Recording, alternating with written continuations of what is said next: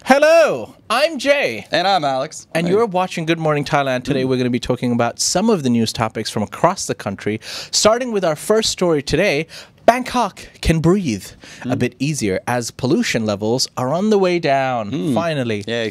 Bangkok is experiencing a decrease in harmful PM 2.5 air pollutants, with levels currently sitting below the safe threshold, offering residents a brief respite from air quality concerns.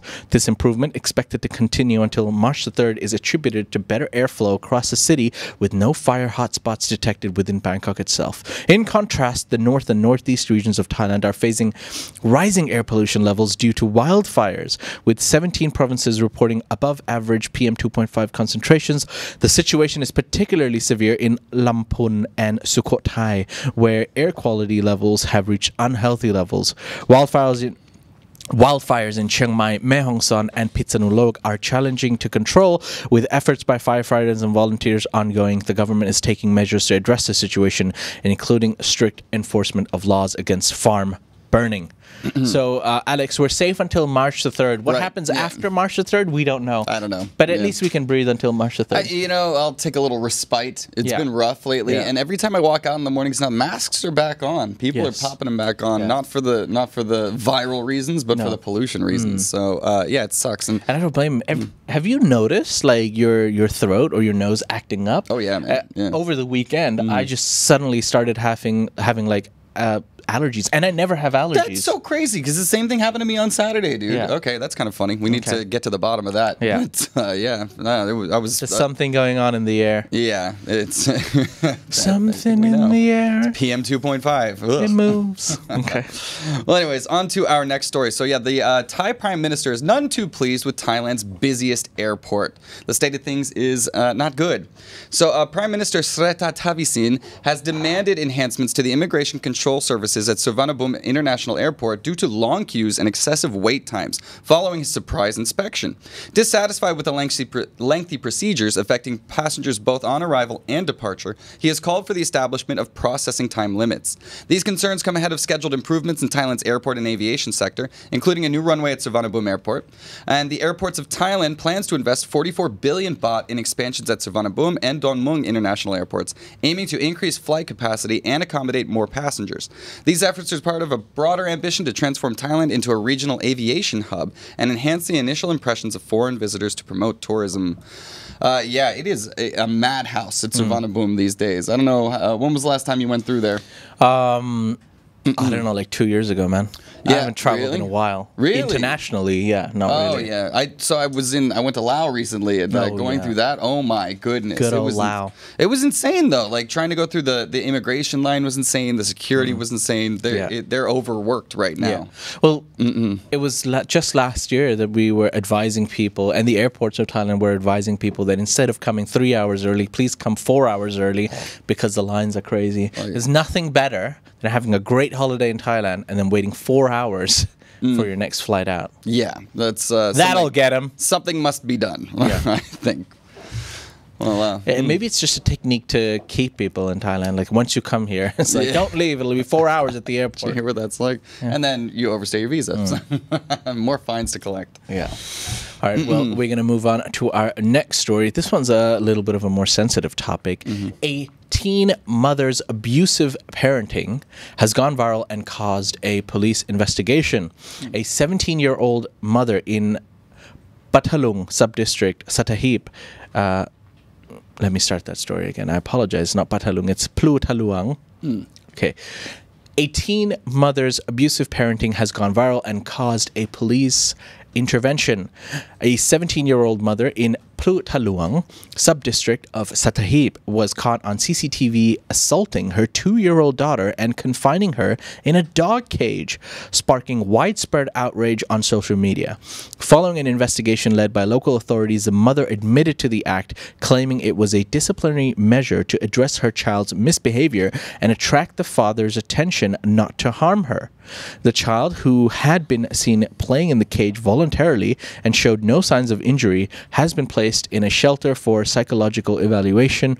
The incident, which came to light after the father posted the CCTV footage online to press charges, has led to the involvement of the child and family shelter in Chonburi and further assessments for the mother and her family by professionals to decide on the next steps. God, this infuriates me. Well, babies having babies. This is a 17-year-old mother, right? Yeah. Like, this is somebody who's not fully developed themselves. And this, to me, highlights the issue of teen pregnancy here in Thailand and not having enough of a good sexual education, and then not having good sexual education leads to not having good parenting education either. It's easy. I think obviously what the teen has done is horrible, but it also probably goes to show like her own mental state that she thinks that kind of behavior is normal. What kind of a life has she lived? Right. So there's probably a lot of ways to look at this, but let us know in the comment section below what you think about this story. Well, anyways, moving on to our next story. So, make sure your portable devices are safe when you take them onto the planes because a battery pack just exploded and caused a bit of a panic, So, an explosion of a power bank on a Thai Air Asia flight to Nakhon Si Thammarat caused concern among the 186 passengers, including Industry Minister Phimprata Vichaykhul. The incident, which filled the cabin with smoke, was quickly contained by the crew, allowing for a safe landing. Highlighting the ubiquity of power banks among travelers, Vichaykhul urged for stricter checks on these devices, emphasizing the need for them to meet the Thai industrial standards for the heat resistance. The Ministry of Higher Education, Science, Research, and Innovation will investigate the event to prevent further occurrences. Now, this was interesting. I don't know if you've noticed lately, but when you're going through security, they're checking the wattage on your battery packs now. They're really like making sure that whatever is going through is safe. And still some things are getting through and blowing up. So that's not the best time that you want to see your smoke filling the cabin. It's always concerning. Hate cabins. Okay. Anyways.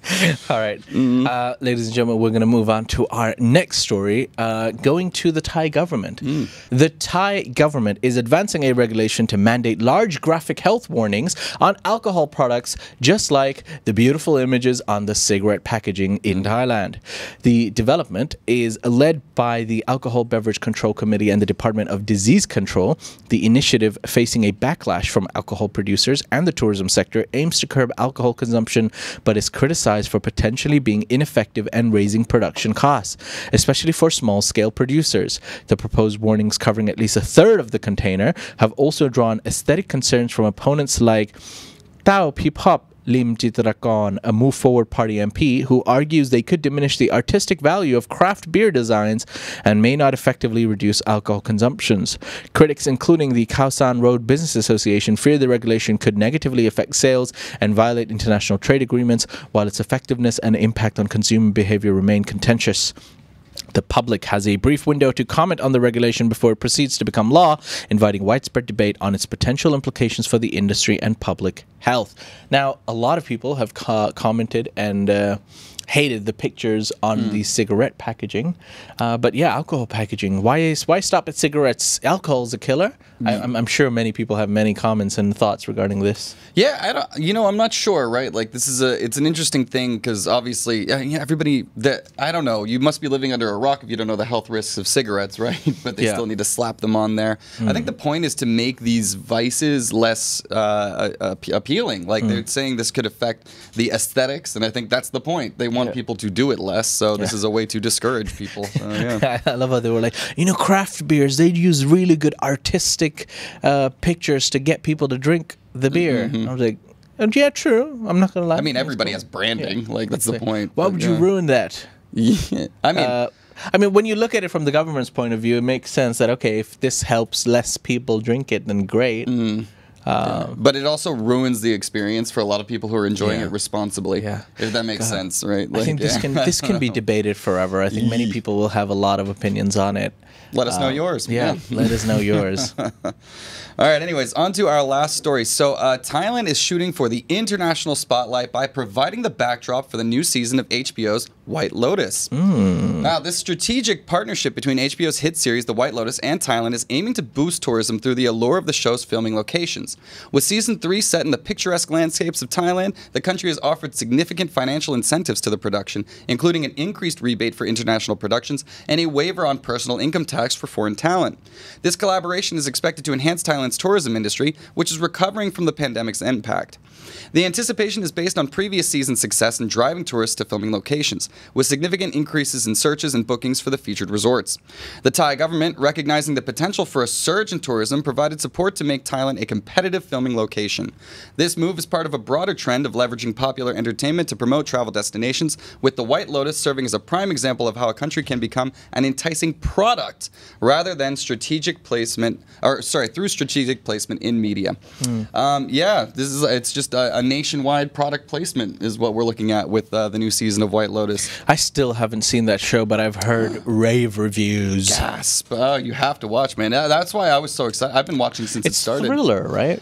Kind of thriller, comedy, fun. Like they're mysterious a little bit, but they have iconically funny lines. Okay. It's like I don't know. The less I say, the better. You're gonna enjoy it. But right.